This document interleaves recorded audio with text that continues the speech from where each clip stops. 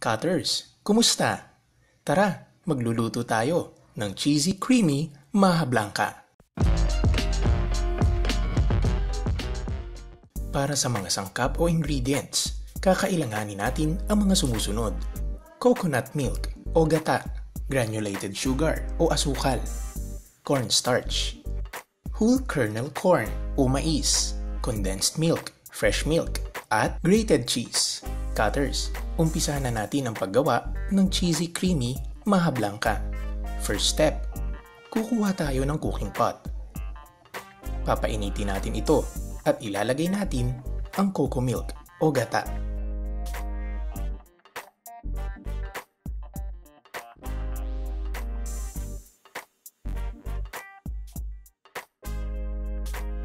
Haluin mabuti.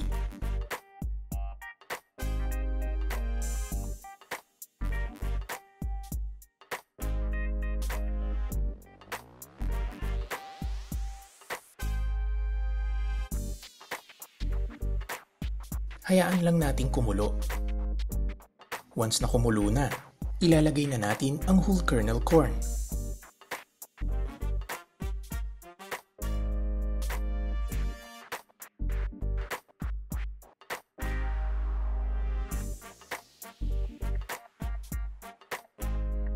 Condensed milk.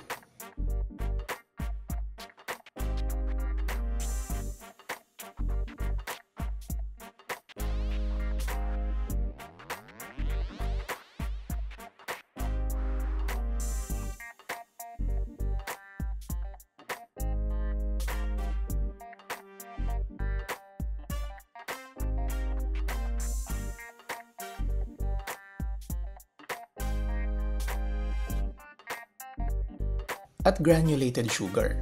Once na napaghalo-halo na natin ang lahat ng ito, hayaan lang maluto and simmer for few minutes. While simmering, proceed lang tayo sa next step. Kukunin natin ang fresh milk. Then, ihahalo natin ang cornstarch.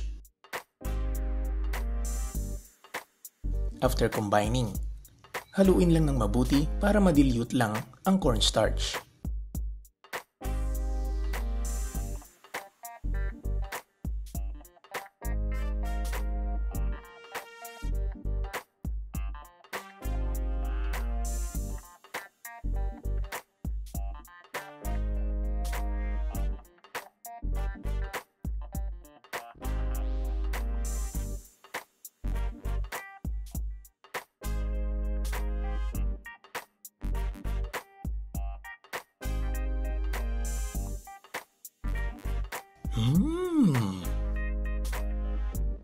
Wow!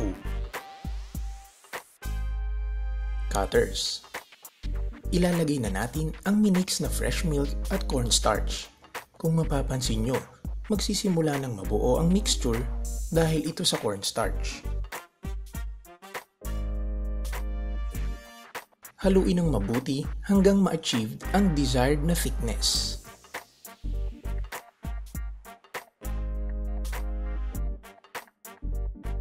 Wow!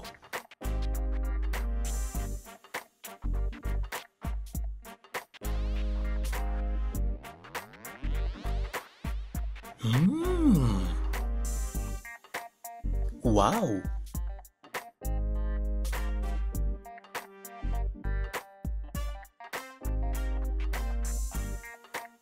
Wow!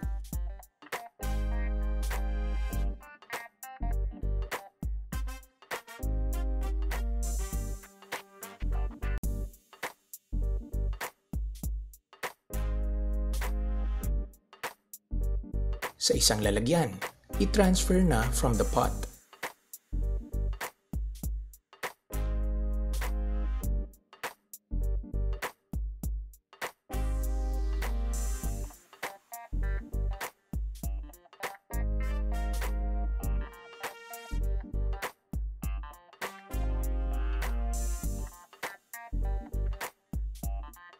Kapag naayos na, hayaan lang mag-cool down. Then pwede na nating ilagay ang birthday dedication. Joke lang. Pwede na nating ilagay ang grated cheese. Cutters, eto na. Tapos na. Presenting our cheesy creamy Maja Blanca. Cutters, ano ba ang favorite Pinoy kakanin nyo? Meron ba kayong mga food recommendations o suggestions para sa ating next food vlog? Dali, i-type nyo na sa comment section. Yummy! Yum yum yum! Yum yum yum yum yum yum yum! Yum yum yum yum yum yum yum! Kita-kits sa ating susunod na food vlog.